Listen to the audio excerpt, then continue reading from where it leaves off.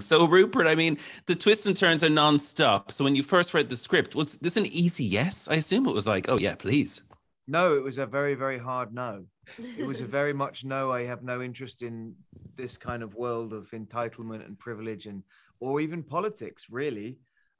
Especially not a politician who does what this guy is accused of doing. So it wasn't an easy yes at all. But the caliber of my colleagues and the director S.J. Clarkson, and indeed the writing was great. So it was, in the end, it became a no-brainer. Yeah, because what's great about this is they're all complex characters. That's why I would have thought as an actor, this would be something you'd want to get your teeth into. Although it's disturbing issues, every single character in this has something else going on, and you're always trying to read what is happening here. So is that something maybe for you, Sienna, that you went, okay, this is complicated, but it's something I'd like to get my teeth into? Yeah, I think you're dealing with people. It's really complicated, like you said. I think that in spite of what we learn about James Whitehouse and Sophie, in a way, you're kind of rooting for that marriage. It's not easy. It's just none of it's easy, and it sits in the awkward space of conflict. And I think that as an actor is what I always like to look for, and it was full of that. And did you do anything to get into the headspace of this character then, Rupert? Because as we said, he's a despicable character. So what do you do to get into that mind space to portray him? Because he's not a particularly nice person. Yeah, no, it's true. It's a good question, and I don't necessarily know the answer. I suppose I did exactly what I wanted for a while and saw what that felt like. And luckily, what I want to do isn't illegal. That always helps, doesn't it? Sienna, I mean, there is parallels with you. You were so famous very young, right? And the paparazzi obviously hounded you. So was that something that helped you inform how you play this character, that you had, I suppose, some reference point to that in real life?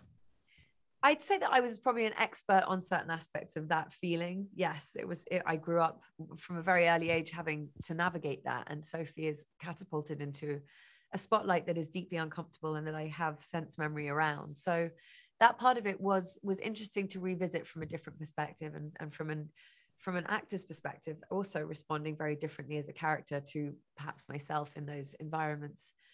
In a way, it felt like reclaiming a narrative. I was interested to get back into that space as somebody else, for whatever reason some psychoanalyst will find it's probably not particularly healthy. But I understand that world, and Rupert does too.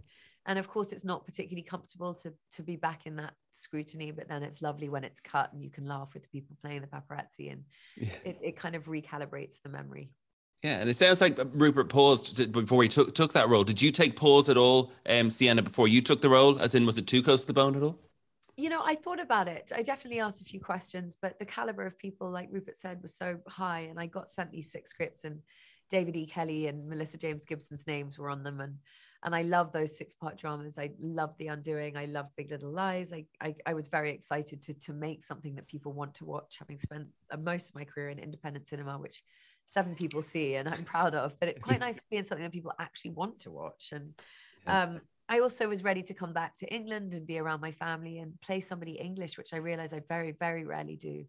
It was much more of a character than I'd anticipated. I thought I might be able to kind of just like arrive and do it. And I realized that she's so different. She's got that real contained, stoic British thing that I'd never really mastered. It was complicated, but I'd also wanted to work with S.J. Clarkson, our director, for a long, long time. And And it's a brilliant job that she does. I mean, it's beautiful to watch as well. The transitions in this, even scene to scene, and the endings are like you're stepping sometimes from a scene from the past, it's a flashback, into a current scene, like in a courtroom. I loved those transitions. Were they hard to film at all, Rupert, in the sense that you're obviously ending somewhere and appearing somewhere else? Was there continuity just had to be thought about a little bit, I assume?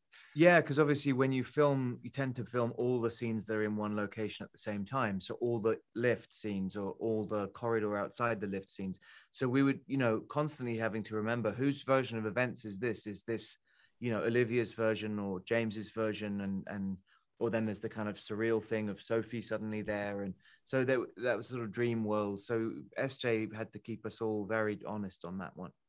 Okay. And for you, Sienna, was the role draining at all? I was wondering, because everybody, as I said, is a complex character. Mira's probably one of the most complex in it. In the opener scene, even from the opening of the whole thing, that scene where she first finds out about the affair and everything at home, is that hard? I was talking about headspaces with Rupert a second ago. Is that hard to just continuously do for a shoot? Do you know what I mean? Because there's not really a scene where you're not having something to deal with.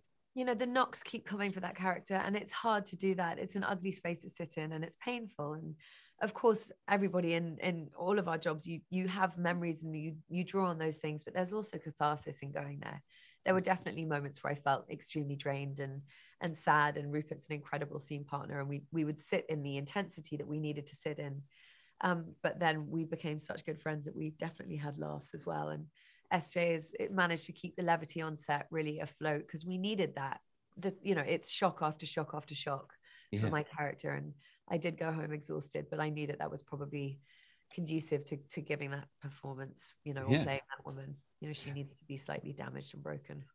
And Rupert, did you guys get to like do a lot of rehearsal time? Sometimes on these projects you hear it's very quick. So did you get that time to, because as much as this is a complicated problems in the marriage, we have to believe that it was a loving marriage before the situation. So did you get to do a lot of rehearsal at all?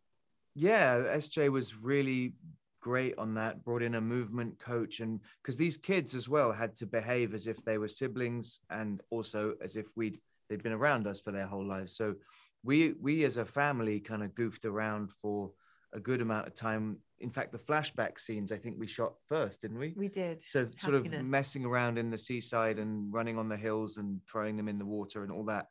By the end of that, they felt like they completely kind of trusted us, and that was really important. SJ did this amazing thing. Actually, she made us study each other's hands. Do you remember? Oh yeah. And hold hands, which is a strange thing when you don't know anyone particularly well. But obviously, if you've been in a marriage since university, you're holding hands, and there's a way that you do that, and somebody's shape of their hand. And that was it was a good way of breaking down the barriers to get to some sort of familiar intimacy that, of course, they would have.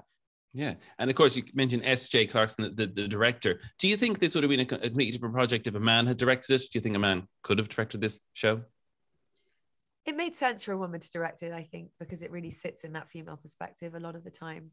But there are many capable men. I hope that we get to a point where the gender of a director is just not even a conversation, but it is an exciting moment in cinema, and certainly new. In the last 4 years, I've worked with about 5 female directors, having only worked with 2 throughout the rest of my career. So the world is shifting, and she's such a great director. She really has such a clear vision and a style, and London looks like a kind of James Bond film, and we were really lucky that her vision elevated this to the place that it did.